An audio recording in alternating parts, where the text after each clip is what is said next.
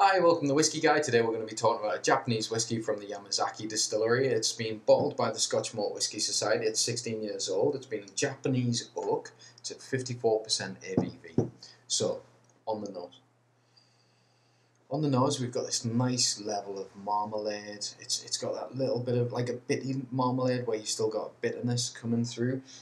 And then there's this build-up of clove and anise, the spice.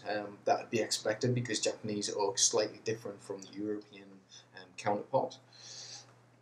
There's also that good honeyed kind of stewed apple smell there as well. Let's give it a taste.